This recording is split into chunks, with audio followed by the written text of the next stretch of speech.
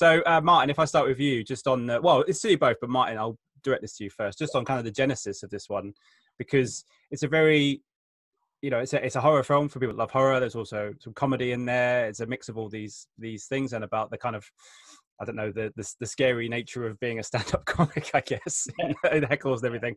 But how did this kind of start? What was the catalyst for you wanting to make this film? How I got involved was that with Anthony wrote this script for a short called Blue Moon, which is about a werewolf attack on a dogging site. We made this. That sounds amazing. May I just jump in? That sounds amazing. Why have we not got this in our lives? I'm going to send you a link to that. I'll give you a succinct précis of it. And we made that with a friend of ours, colleague Louis Selwyn, out in East Anglia, and it turned out well, and it got into Screamfest LA, a big horror festival out in the US, and we went out to see the premiere at Grauman's Chinese Theatre. And on our trip, we were discussing, we've done this short now, it's turned out well, what should we do next? How can we move on? And we didn't want to do something, we didn't want to get, I work in animation director, right? We didn't want to do something that would be prohibitive and slow down the process. We get bogged down with like expensive CGI monsters. So Anthony had the script he developed already, which was all about character, with a bit of stabbing in it, but mainly character playing off each other. And it was great. We thought if we got the casting right and got good people in it, it would, in theory, be quite easy to shoot and make, Yeah. In theory. In theory. What was it like in practice, Anthony? Was it a bit more? It was quite, it's difficult because we did it in segments, we did it in 4 blocks, but it was great in that the performers came together very well, and Martyn ran a really tight ship. But, indie filmmaking is very, very hard always. So, and this one had a lot of locations, which was great because we did want to go that bit further. But it's never easy, but it is the best thing you can do. Yeah, and in terms of the way you made the movie, you talked there about how you went about it and did it in 4 segments and stuff. Do you enjoy? Obviously you made it for a low budget. Does that because it gives the film kind of a unique energy? Whereas when you watch, I guess, a horror film that's been made by a studio or anything else, there's more money, there's more time, and all these things. But actually, some of these horror films they have their unique energy because of the way you make it. Do you feel that helped the film in some respects? Yeah, I think you have to look at things like it, because I do stuff that's a lot more commercial and animation and stuff. And I think the thing about doing this kind of work is that it's a quick blast. You're shooting quickly. You're shooting scene after scene after scene, and you're shooting in a very live way. And you don't have like loads of execs breathing down your neck or anything like that. Mm. Yeah, that must be that must be a everyone has their opinion, don't they? When you get other people involved. I think it's the release sense of it is a great thing. And in the past, we were talking about Steve Guttenburg the other day. Just letting him riff and ad lib. There's no exec there going, but we signed off this script. We just let him run and go mad with stuff.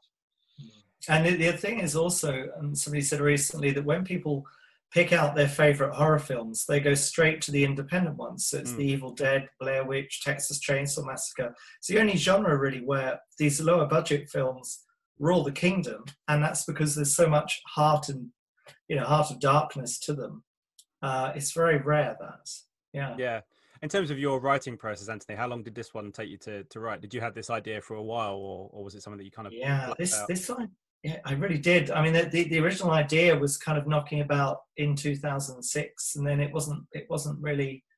There were other things, other projects, and then I came back to it once we'd done the Blue Moon project and realised we could, with Martyn here, with this, make this something really special, and rewrote it and kind of got it to where it should have been, as I'd learned a bit more about the craft. And it took a while, but then it's very fast. You're just kind of locked in a room for a few weeks once you've done a lot of treatment work, and you just kind of nail all that crazy energy that then translates hopefully onto the screen. I think if you've seen the film, you'll see it is that kind of tsunami of madness that builds, and that's what we were going for. That is a good way to describe it, a tsunami of madness. I like that. Yeah. That's good. That's what it should be on your poster. Well, you said it, so we'll take that quote from you. Thank you. They all go off for a mad party in the country, and weird things happen. And that was also our experience of our production, you know. Yeah. Yeah. How happy are you about the fact that it's in FrightFest? Because this is the audience, isn't it? This is the audience that's delighted. It's where it should be. It's where we would have aimed it to be. Yeah. The best audience in the world. Martyn and I are big fans of FrightFest, and actually had that festival in mind, I think, for both our projects. Really, we knew it's the right audience. Yeah, I guess it's a shame as well that it's how it is, but I guess you must be delighted that people are seeing it anyway, because people are still almost renting the film because they're buying a ticket still than not obviously not being able to go to a cinema at the moment. Yeah, you still get the exposure, and it's just the world at the moment, isn't it? But yeah, everyone's going to enjoy it, I hope. Watching, I mean, I'm at FrightFest now, so we've got movies beginning tonight at 6. I'm super excited. Yeah, there's a lot of good stuff. Before I ask you about your Hollywood actor, I wanted to ask you about Guy, because he's fantastic in the movie. I just wondered what was it about him? Maybe Martyn, for you first. What was it about him as an actor that made him perfect to play Joe? Because it's a role that's, you know, he's a stand-up comic, but then, as you say, he gets involved in this, as you said, tsunami of madness. So there's lots of different layers to the character. Because I come from sort of visual side of things, sort of animation. You know, you think of things very visual storytelling. We met him. He was been recommended. It was a stand-up. I immediately saw him with this kind of George Harrison meets Charles Manson kind of look, and his kind of 70s outfit and everything. And I thought, he looks like a rogue modern hipster comic, you know, in the Russell Brand, Noel Fielding kind of thing. You know, this guy looks apart. And then you found out that he could act as well. And there's a big thing. We had this massive casting session where we rented a theatre in South London, and we auditioned like 60 people in one day for this film coming. And Guy, who we already had him slated for the lead role, but he had to play the foil to all these other actors coming in that day, and he sustained it throughout the day and did all the different shifts of emotion and played all the different scenes properly. So I thought, you know, he's pretty good. Yeah. And Anthony, what was your reaction when you saw that Guy was going to be playing the character? Because, as I say, he has such a great energy in the film that it adds to everything that you're trying to do with the story.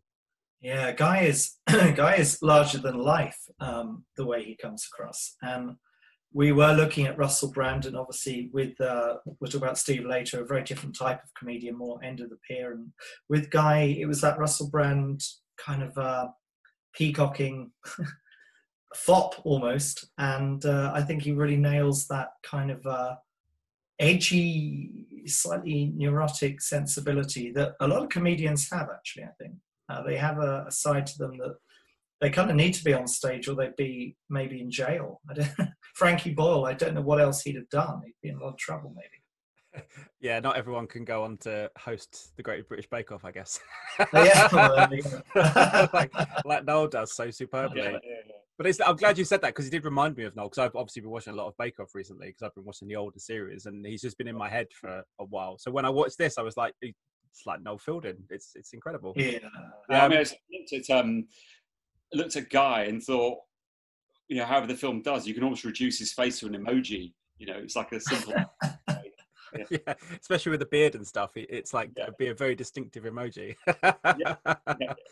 And I mean, the rest of your cast. I mean, how quickly did you get those together? Aside from Steve, because I'll ask you about him separately, but.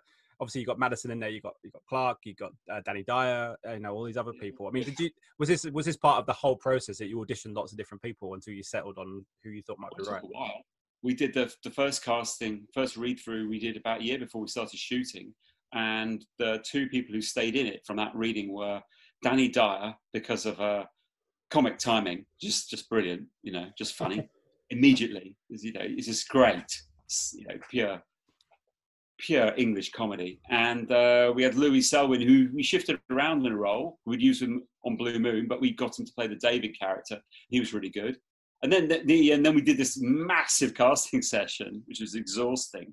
And then after that, we picked some real gems. We got Madison, who's really cool. You know, he's sharp, very cool cucumber. And then Stephanie as well, who plays Catherine. She was really cool. Yeah, they all together all have a fantastic energy together, which is great. I mean, that's the Very thing. different types. There's not loads of, you don't have loads of special effects and stuff. So you've got basically a bunch of people in a room. So you've got to make them like strong characters that contrast with each other and play off each other. Yeah, that's a fantastic energy. I mean, Anthony, when you wrote those characters, I mean, did you I hesitate to say you wrote it specifically for people, because I presume you didn't write it that way. Yeah. But did you? Was it a great feeling when you saw them acting and audition and stuff, that they came to life? Yeah, that's always the best thing ever. So, I mean, Nicholas Vince, I wrote the guy in the sauna with Nicholas Vince in mind, because I just thought it'd be a fun cameo. But yeah, when you get somebody like Madison Clare, I really loved Madison as the leading lady. I just thought she was I don't want to say too much. I mean, I think that she goes on her journey in that film with such a naturalism that it just sets the thing on fire. And I really like everybody involved. There's a lot of different types of style, and it comes together really well. It's kind of like a Dickensian thing. The kind of eccentric showbiz types push slightly to give it that every time. And also, I keep on saying, I like movies that you can endlessly rewatch, because you think, oh, we're going to get to that scene now where that character comes in. He's so quirky, like Renfield in the old Dracula or something like that. And in our movie, we have Nick Vince and Toya. They come along the timeline and bring different energies as the movie progresses, which is nice. Yeah. In terms of your shooting, then, how many days did you shoot? Was it a quick shoot? Well, what the real problem is that we started off with an idea. Literally, we're going to get these characters and get them in a small house, in a room, and just film them all with like a roving camera. Like film someone's mobile phone almost, or like a black magic. Simple, very like coherence, something like that. But I made the terrible mistake of employing like really good crew who lit it really beautifully, which slowed it down and added production value. But we started to slow down. So we had a first block, and then we had to reconvene and get everyone back in there again. So I guess it's about, I don't know, a month shooting, maybe, Anthony, I don't know, all in all. Yeah, or I lose track, actually. Yes.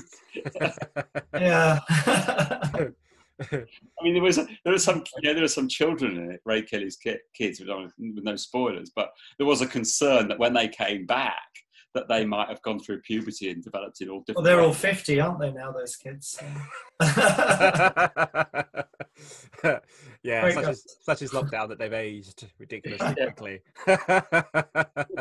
Well, I will ask you now about Steve Guttenburg, because when I saw the lineup for FrightFest, immediately, as soon as I saw his name, I thought, what is this? What is this with Steve Guttenburg? So I guess it's a good tool, I guess, for you guys in terms of it's a name that people recognize and everything else. But what interested you about having him in this particular role, and how did you go about kind of getting him in the first place? How did you kind of get him the idea, get him the script, and then did it take some convincing for him to say yes?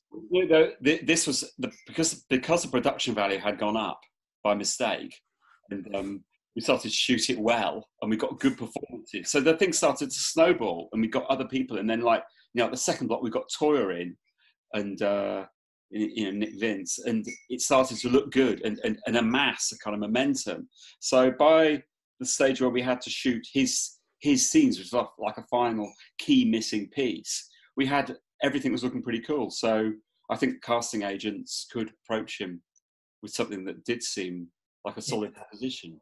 And I know you wanted to go dark. I think he had a lot of fun, in Cocoon and Short Circuit and Three Men and a Baby. He's a very nice guy, and in this movie he's really not a very nice guy. And I think he was just enjoying coming over to England, being in the grey, rainy weather, and being a bit of a dick. He kind of enjoyed that process.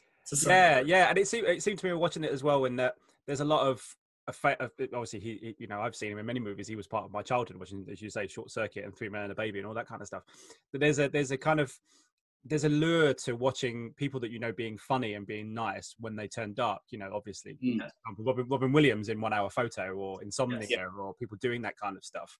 That they seem to have a certain, their comic timing lends itself to that. Did you find that with him, that it lent itself? He was quite an easy fit, if you like. Yeah, I mean, comedians often are really good actors, and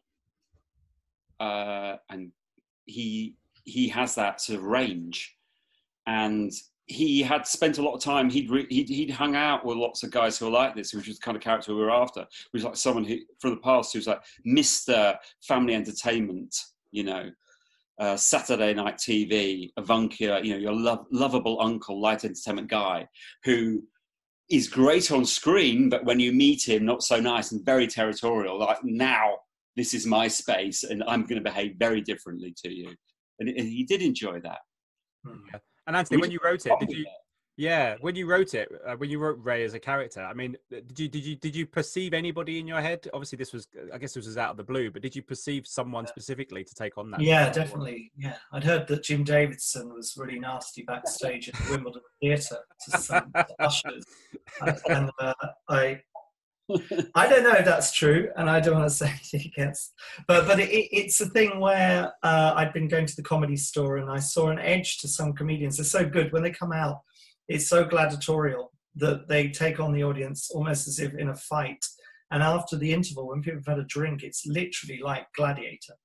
And I find that really interesting. So they've got to be tough guys to kind of survive that. And then when you see Steve taking that on, he really does bring that into it. So yeah, comedians, that edge that they carry was definitely in there, and he found a lot of that. Yeah, no, and we gave him the space to do it and go right off the page and ad lib, and really run with it. And then once that was played out and we had that structure, we just worked out the rest of the day around that, you know, with all the blocking and the crew and everything. I don't think I've ever heard him swear before, particularly swear like this. It's like I don't remember that in Police Academy. I think it compensates for that quite well. Yeah, compensates for not being able to swear at the little girl in 3 Men and a Little Lady or something. I don't know. Yeah. Short Circuit or something makes up for it. Yeah, he worked out our rating pretty quickly. Yeah, it's our rating, right? Good. I'm not bound by the constraints of Hollywood studio comedies. So in terms of the festival, then, as I say, it's kind of the audience that you would want to see the movie for the first time or the second time or everything else, because there's a great energy. How are you feeling about people watching it at home? Because it's obviously very, very different, but almost you'd get the same reactions in the sense that, given social media and stuff, that your reactions would be pretty instantaneous. You know, people can talk about it with their friends pretty quickly. Are you happy that there hopefully will be, you know, an immediate buzz and talk about the film? Yeah, I mean, it's the new reality. We have to just sort of accept it. But I think it will work like that. Yeah, because it's at an allotted time, and it is a very genre audience. So yeah. Yeah, I think people will enjoy this one. Anthony, are you excited for people to see it as well? Of course I am. I mean, I miss the cinema like everybody does. And the thing is that with the FrightFest Halloween event being on the IMAX screen, of course you want to see those giant pumpkin faces up there and all that 80s madness with VHS players, etc. But this is the new reality. And the story, hopefully, is the thing that always carries through. And the visuals are great. And I think people are going to enjoy that on any screen. Hopefully not a small... This is not good. We like the bigger TVs and things, you know. Yeah, particularly the look. Yeah, we had a lot of music on it. Yeah. Sorry, the music, the 80s music, and that sort of. We had this Rusty Egan came as music supervisor and got these kind of great kind of retro chic 80s music synth tracks for the party, and we got these cool composers, Savage and Spies, who did the Human Centipede originally, came in into the rest of the score. And this guy, Will Gold, who did the sound design. So sort of thickening all that up to make, you know, to add to the madness was great. That's a film you probably want to watch at home, right? You wouldn't want to watch that for the FrightFest crowd, the Human Centipede. That would be a mad experience. Just for you both. I mean, Anthony, starting with you, what's next for you? You know, my interest is piqued at your werewolf dogging film. So what's next for you? We're doing, Martyn and I are doing a project, but we're not allowed to talk too much about that yet. So I'll talk about a film called Advent that we might be doing, which is about a cursed Advent calendar. And it's a supernatural horror film and a high concept, scary, hopefully, film. Yeah, so fingers crossed that's moving into production soon. It's very hard with COVID, but you can film if people are tested, and you do it in bubbles and things, which we've done recently. So yeah, hoping to bring Advent to life. Yeah. Yeah, we've got projects going, other horror things. Obviously, we want to continue and develop and build what we've done so far. I'm actually directing a kids show for Netflix, kids CGI show. Oh wow! And I do one thing I did recently, which I really enjoyed or was really proud of, were the animation sequences on this movie Coup 53, which is about CIA MI6 intervening in Iran in the 50s and destabilizing it for the oil. And it was made by director Taki Amirani and cut by Walter Murch, who cut Apocalypse Now. And it opened to, did really well in August, opened then. So I do these other things, but yeah, building on this narrative stuff, hopefully in the future, bring my animation into the sort of dark horror genre as well. Find the point where it all fuses and gels. Yeah. Well, hopefully we're going to team up just quickly. We're going to team up with Steve Guttenburg again. Martyn and I and Steve, we will do something in England with him. We're trying to make that happen. That should be a lot of fun. Allow him off. Are you the guys that are making 3 Men and a Bride or Short Circuit 3 or Police Academy reboot? 3 Men and a Ghost. That one. 3 Men and a Ghost. Hey, there is the legend of the ghost on 3 Men and a Baby, isn't there? Of the I love that. Yeah, great. Scary story. Unfortunate reality, it just being a cardboard cutout of Ted Danson, but I like to think it was a kid with a shotgun. Scary. Yeah, I think it was when you watched it for the first time on the VHS. That's what everyone was kind of like, "What? That's surely." And then you see HD, you're like, "Well, it's clearly Ted Danson." Yeah. Oh, good. Well, hopefully, your next film people will be able to see. At FrightFest, you get to do the whole proper shebang. So fingers crossed, guys. Thank you so much for your time. Absolute pleasure chatting to you. Good luck with the film and everything. And maybe speak to you again soon for your next film. Yeah. Thank you very much. Thanks, guys. Thanks for your time.